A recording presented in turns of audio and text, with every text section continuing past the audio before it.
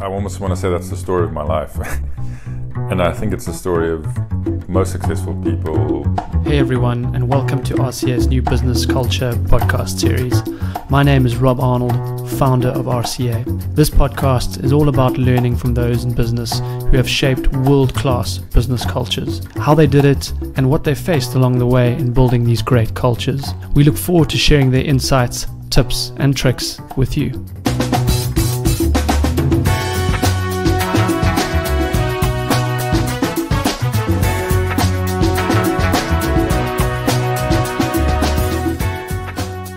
In this episode, I travelled to the beautiful Val de Vie Estate to chat with Ryk Neethling, Olympic gold medalist and now marketing director for the Val de Vie and Pearl Valley Estate.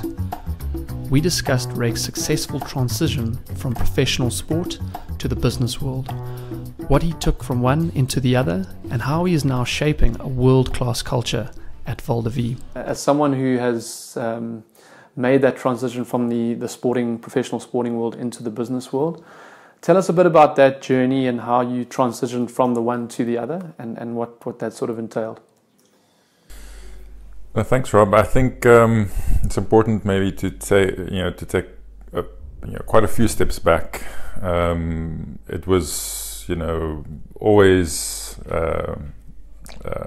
in our house. It was not even a question that didn't matter how good I was at sports, be it rugby or swimming, that I had to go to university. So when I was in my early teens, I started thinking about going to America to go there on a swimming scholarship and to go study, which I eventually did. In 1996, I went to the University of Arizona. And I think the great thing about the whole NCAA system is that they put education first. So you have to have at least a B average in order to get your scholarship money and in order to compete for the university. So it's not just all about sports. So I got my degree there, and I think it was in my junior year, which is the third year. If your studies, you can compete for the university for 4 years. So in my third year, so I was maybe like 21 years old, and then I thought, okay, I'm doing quite well in swimming, but I don't want to, once I finish my career, just have a bunch of medals on my my CV. So I had some leadership. I've got some of the awards up there. I had some leadership accolades and some academic awards, but I wanted a little bit more than just to say that I won a couple of medals and I broke some records. So I knew I had to get some work experience, which was a critical experience for me. So after I got my degree in 2001, I went to go work for quite a new a commercial real estate development and sales and leasing company in Tucson, Arizona. And I really started right at the bottom.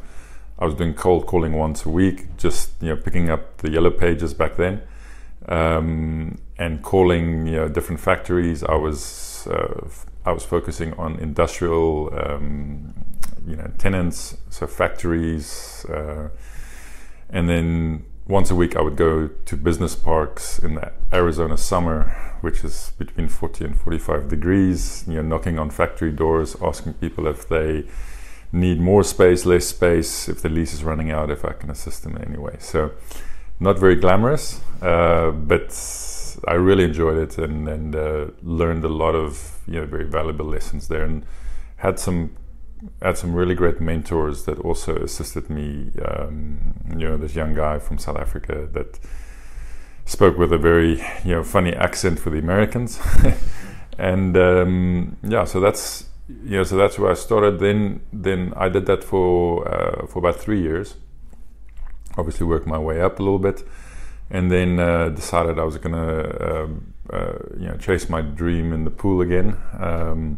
Won the gold medal at the 2004 Olympics, and then my life changed overnight once we had the gold medal, and I had sponsors and stuff. But I had that experience of the business world, and where I was kind of thrown into the deep end. So I had some skills. And I had a passion for real estate. So then I was only a professional swimmer for 4 years of my life, and that was from 2004 to 2008. And I think I managed my career, although I had an agent, I managed my career with that business experience that I had, and how I saw my my bosses at the real estate company, how they managed the business. I managed my career like that, and I had quite a clear plan. Although no swimmer had ever become really a brand in South Africa, I kind of backed myself, and I thought I could do it, and I think I was quite successful at it. So that's really how I got into business. I joined Val de Vie actually just by chance. I was invited down late 2008 to do an article for our magazine, for the Val de Vie magazine. Flew down, had no idea even where it was, or it was quite new. And when I drove through the gates, I just completely fell in love with the place. I mean, there were only about 20 homes here at the time. It was dusty, but I really loved it. And opened a swim school here on the estate. There was my second swim school that I opened, and started spending more and more time here. Also really connected with the founder of Val de Vie, Martin Venter. He had a background in commercial real estate. He was one of the first directors of Atterbury, which built the Mall of Africa, one of the biggest developers in the country. So we had that connection, and I was never paid to be an ambassador for Val de Vie, but I was this unofficial official ambassador, telling everybody about it, just really passionate about the area and about the development. And then in 2010 I pretty much told Martin I was going to join the company full time, and he said, "Sure, we'll figure out how to do it." And so it was quite a natural progression from just coming down for an article to to joining the business. And I must say, along with deciding to go to the University of Arizona, joining Val de Vie and coming down here was definitely one of the best decisions of my life. That's a very interesting story up until this point. And one thing we always ask our guests is this notion that I think we learn the most through the most difficult aspects of our journey. And I guess a lot of us call those failures, but good failures. For you, if you can think back up until this point, are there any instances or occurrences that resonate with you, that stick in your memory, that you can remember that day or that experience for a hugely learning driven experience? Rob, I mean, I almost want to say that's the story of my life. And I think it's the story of most successful people, definitely sports people. When I do talks to corporates and to schools, I spend way more time talking about the failures, in inverted commas there, because people only see the successes usually. But there were a lot of failures on a sporting sense. The 2000 Olympics for me was one of the biggest disappointments of my life. I went there expecting hopefully 3 medals. The best I did was 5th place, although I broke a SA and African record in the final. I thought I was a failure. That's when I quit swimming and I started working. So that was quite a big moment in my life. But I learned some very big lessons in that process, that you can't control what other people do. I was still the fastest South African and the fastest African ever, and you have to celebrate those personal wins. To win is not always maybe to finish first, but to do the best that you can possibly do. It's maybe not such a popular opinion, but one that my coach always said: to win is to be the best in the history of your body. And I really believe that. And then another one that also turned out in sports that really turned out well is that in 2003, our relay team, we got last place at the World Championships. We were 4.5 seconds behind the winners. We swam in lane 1. I was the last guy that swam, and I think about 20 meters behind the winners, which is in swimming. I mean, it's half the pool. And we got out there and we made a pact, and we promised we're never going to feel like this again, and we're going to remember this feeling, and this is going to motivate us. And 12 months later, the same 4 guys with the same coaches broke the world record and won the gold medal at the Olympic Games. Just because we changed our attitude. Yeah. We decided we're not going to make any more excuses. We accepted the hand that was dealt to us, that we're not going to get the support from Swimming South Africa. We're not going to have the sponsors. We're going to fly in the back of the plane. We're going to fly halfway around the world to get to a place that should take half the time. We're going to have to borrow swimsuits and equipment from other countries, but that makes us tough. And so that failure turned into one of the biggest blessings, and it changed my life. So I definitely believe in that you learn through those tough times. It seems like the change in perspective is a key shift, I think, and often it takes that shock therapy almost for that to happen. We find that a lot of people that end up being successful in whatever element of business or in the sporting world is that shift from being a victim to taking control of your own destiny. Do you think that's kind of what happened in your guys' case, that you took control of that, and how do you feel that, how relevant do you feel that is in the business world as well? Yeah, I think a definite theme for us was stop being victims and be victors. So just make the best of the situation. Yes, we are from South Africa, and we don't have the facilities and the money and this, but like I said, it really makes us tough. And when we stood on the blocks, we just knew that whoever was next to us, be it Sweden, Italy, France, the US, they had no idea. They didn't have to walk the walk that we had to in order to get there. So we just kind of thought that we have this extra little bit on them, and that really played in our favor. So I think that's a key thing, is just to to make the most of your situation and not to make excuses for it. Absolutely.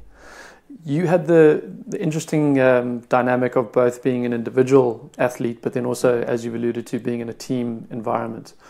Obviously, working with different personalities, both in the professional sporting area, but then also here in the business world. It's obviously a key element. What for you, in terms of culture, do you try and instill in your team here that perhaps you learned from those team days? It's amazing how similar the swimming, my swimming experience is to business.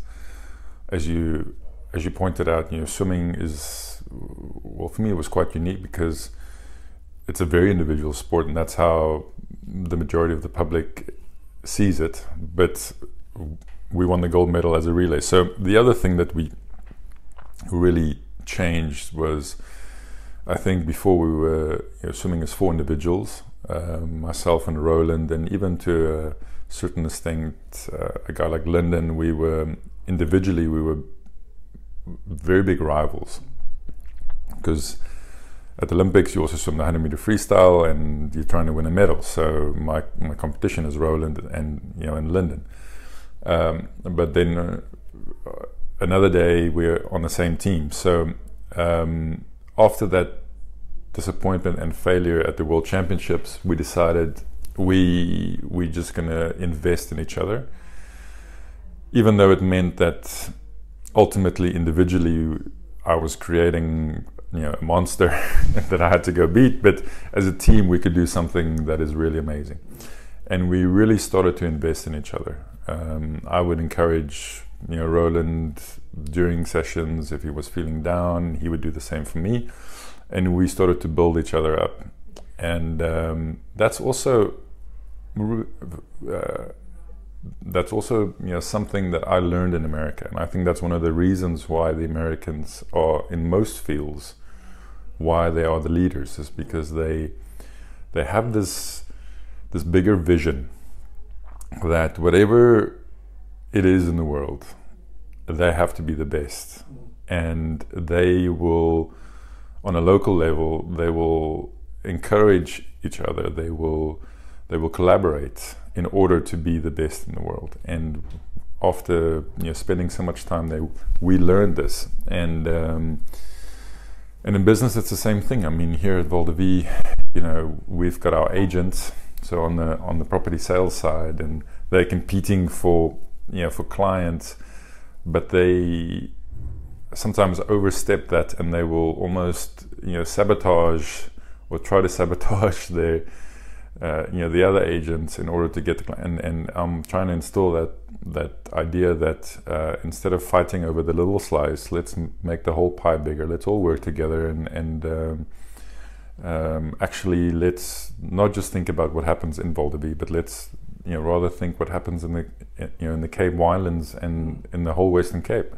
If we make this a great place, then sure, we might lose 1 or 2 sales, but in the long run, we're going to get much more. So it's difficult to instill that because it takes time. I mean, it took us a long time as well, and we had to really bump our heads a lot of times. And really, I mean, when I say that 2000 was 2001 was a big disappointment. 2002 was a disappointment. 2003, and eventually we got there. But once we broke through that and we figured it out, it was like we had the golden key, and we knew how to do it, and it was like the floodgates opened. I mean, we started breaking world records individually, and it was like we had the secret, So it's so that's what I try to do here, is to try to teach people the secrets of working together, even though in their minds they might give up 1 or 2 sales, but to teach them that they'll get it back in much more. It's fascinating how you talk about that notion of serving each other before you serve the greater customer, and it's also it's become a trait that we've noticed in a lot of the companies and environments that do deliver service excellence. Ultimately, that they realize how important it is to first serve the internal community or our own team members and get them into the right state before you serve your customers. And it seems to be a proven approach. I also just want to say just one thing about the other thing that we learned from that failure was, and I mean, this might seem like elementary, but is to we were always focused on the outcome. So we would start a season and say, we want to win a medal at World Championships. Okay, now it's 12 months away. So we start training, and we want to win a medal. And we would always come short, miss the target by a few degrees, or not just a few, by a lot, because we missed a few degrees at the start. So after 2003, the failure, we said, okay, we're not going to talk about the medal. We're not going to talk about the outcome. We're going to focus every day on the process. Just focusing on not being 101% or 110%, just being 100%. You don't have to overextend yourself every day. Just do what you can do. Just be the best that you can be every single day. And that's what we did for 365 days, and so we really focused on the process. Even in the morning of the relay in Athens, we almost broke the world record. And all we said was, guys, we're going to go out there this morning and we're going to make the final, because that's the process. You have to make the final in order to swim for a medal. And we almost broke the world record in the morning. And the people got very excited, like, whoa, these guys are going to win. And we said, no, all we've done is we've just made the final now. We still have to stick to the process. We could have easily have gone, oh, now we're there. Now we just have to show up. but we stuck to the process, and I think that is also something that is very important, is to not get ahead of yourself and chase the targets, but what do you have to do every single day and do it well, and in order to get there one day. And if you add it all up, eventually you'll get there. I think there's so much validity to that, those incremental wins that you have. When you look at Everest in its totality, it seems a huge impossible. challenge. You're not even going to try. Yeah. But you just have to take that one step at a time, and if you break it up, you'll get there. Yeah, that's, I think, hugely valuable insights. Talking and furthering on that trend, when you look to bring someone in to make the team better, or to make the culture better here, what sort of traits or behavior types are you looking for in people that fit into the culture that you've built here at Val de Vie? I think it definitely takes a certain type, or we look for certain types of people. I think they must be team players. We like humble people that that are like willing to put the work in. I think we're not micromanagers. We get people with certain skills, and we encourage them to go out there and to innovate, and to go do their thing. We don't criticize too much. Sure. We accept that people are going to make mistakes. Obviously, we need to learn from those mistakes, but we don't like criticize them too much, because those we see ourselves as not necessarily. I mean, it's difficult in property to be cutting edge, but we strive continuously to improve. Yeah.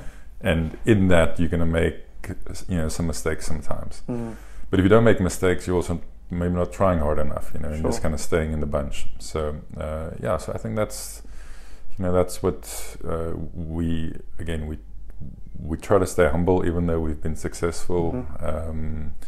Team and people that are willing to put themselves out there and to continuously improve. Yeah, speaking to that track of failure earlier, I think the saying these days, you've got to fail fast and improve. And fail forward. Which is, I guess, part of the process of getting to where you want to be at the end of the road. Looking ahead in terms of the notion of being the most productive version of oneself, which seems to be a big trend these days. You obviously used your time very effectively in your career so far, and I'm sure trying to instill that on the people that you mentor and lead in your environment here now. The notion of productivity, what do you think are key elements to get that to where it best can be, or reaching our individual potential? Rob, I feel there. I'm always learning, and I think that's something that maybe it's also a hallmark, is that you never think that you've like really achieved anything.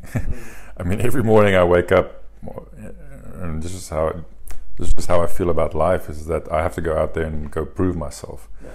So productivity for me, I feel like it's something that I can always improve on.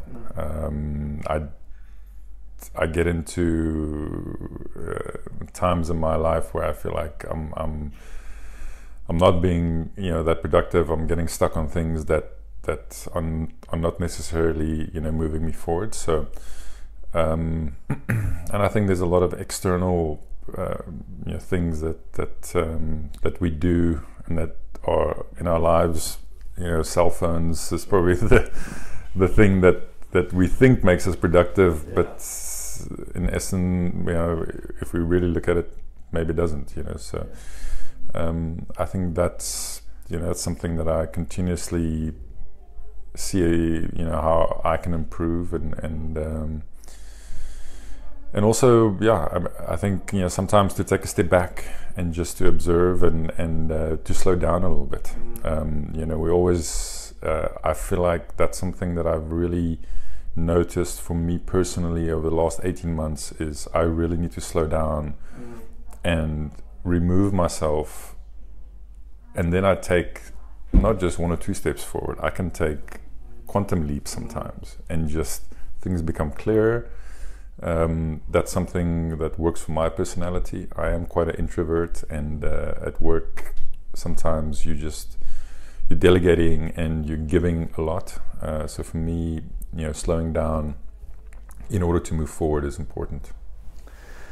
So looking at the leaders you spoke about a little bit earlier from the US, which was your initial soiree into being managed by someone or led by someone, and now yourself being a leader and manager of different people, you said right now that you take a step back and you look back into what you're doing and how you're doing it. How would you describe your style of management or leadership as a result of those experiences you had growing up? Look, I had a coach that Frank Bush. He ended up being the head coach of USA Swimming, which in swimming is the most powerful job in the world. Sure. And I'd like to think that I have a little bit of him in me, and I think I'm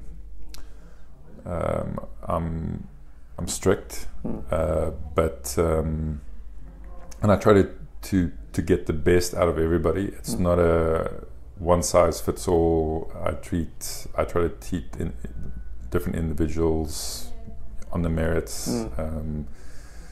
and I try to encourage people to lead in their own little sphere. Sure. Like I said, I definitely don't micromanage. As long as they get the work done. I like to motivate. I organize, like motivational speakers all the time. Yeah. Try to get new ideas, stimulate them, get them out, go climb, mountains, and awesome. Get into the gym, be active. So and I think to make it enjoyable. At the end of the day, it's got to be fun, and not to get too personal. If it doesn't work out, then people can move on and go find something that really gets them going. Yeah, I think what you just said there is so critical in terms of, from the culture point of view, is defining as clearly as one can what you are and what you're not. And people, I think, once that is clear, they can it either resonates with them or it doesn't. If it's clear, they can see what it is and what it isn't. So, getting to the work-life balance side of things, in terms of Ryk Neethling, what do you like to do when the focus is not 100% on selling properties, making Val de Vie the most amazing place it is? What do you do just to balance things out of it? Exercise. I think for me to move is I think it's just so ingrained in me since I've been 6-7 years old. I started swimming in at least an hour a day from those days. So if I don't move at least for half an hour and get my heart rate over 100, 110, then you can ask my team as well. Then I'm quite I'm a little bit grumpy then.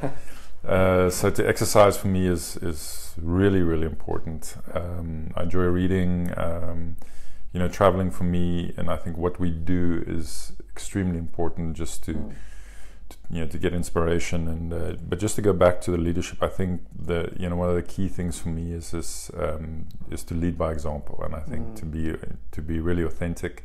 I think people can see through people aren't they're not stupid, and to really lead by example, and for me that's from a practical point of view. I pick up the trash. If there's heavy lifting that needs to be done, I'm there. I'm not above anything. And I think that's the kind of culture that we set here, is that we're not afraid to get our hands dirty. be it to pick up cigarette butts, or to get into the vineyards and or to clean, or to get into the stables and do your thing. So. Yeah. Speaking of which, there's so many amazing things happening at Val de Vie, and so much value to the residents here, etc. If we look at it on a slightly higher level from a purpose point of view, what is the greater team here looking to achieve on that level, day to day? What's the purpose here at Val de Vie? Yeah, I think the purpose is definitely to leave a lasting legacy. That's the beauty of property, is that you're building something that's going to be here for centuries.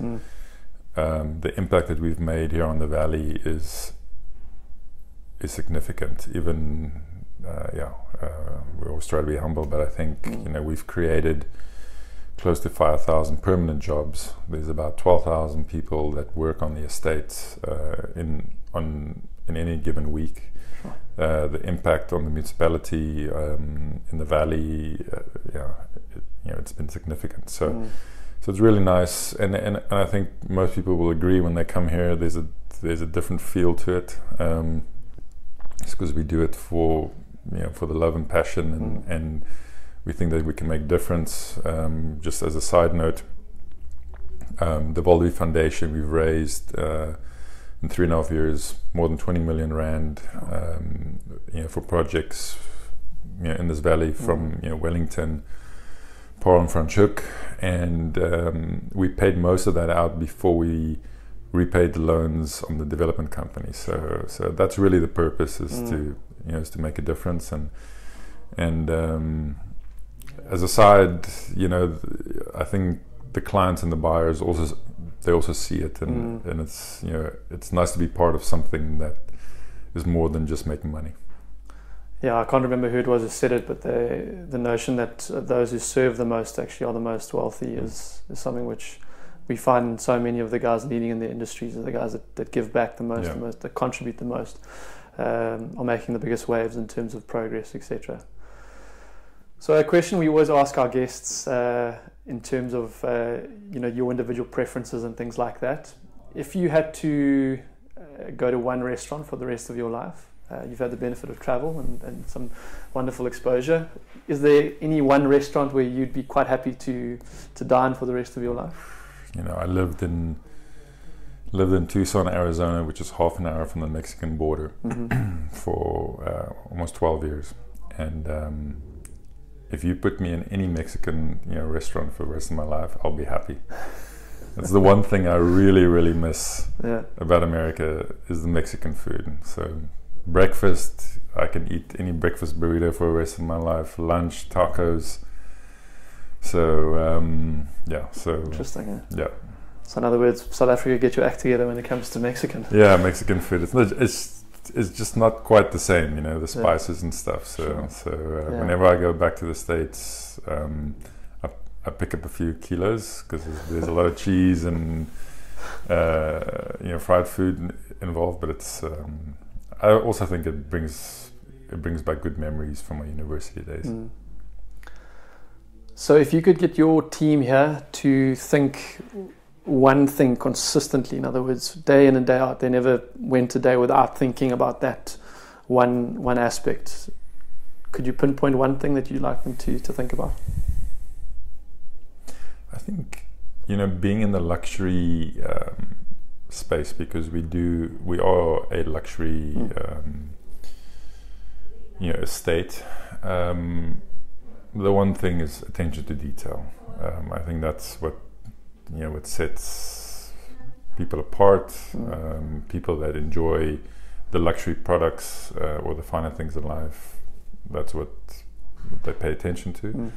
It's something that I keep on drilling in, and that's something that we really try to focus. It becomes very difficult when at the moment we've got 1,500 families living here. Sure. It's 1,000 hectares. There's a lot of blades of grass that can be out of place, and trees that need pruning, and irrigation heads that are broken. But it's something that we really try to focus on, and it's a culture and a way of life. yeah, I certainly think you live that in the way that things happen here, and just driving through the estate today, you can see that certainly is being lived. In terms of the next big audacious goal for Ryk Neethling, what does that look like?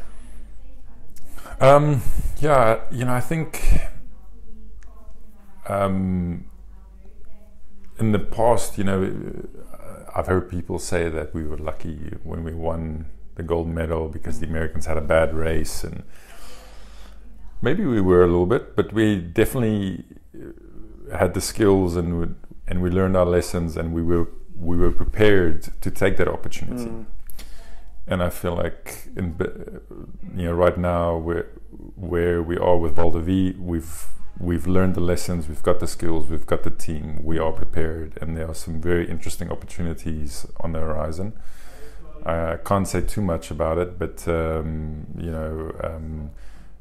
international expansion is something that we've looked at for the last 2-3 years. Val de Vie is essentially over the hump. We're probably about 90% sold out, and I think we've got a team and a culture that's established here. So we're looking at something, a few opportunities, internationally.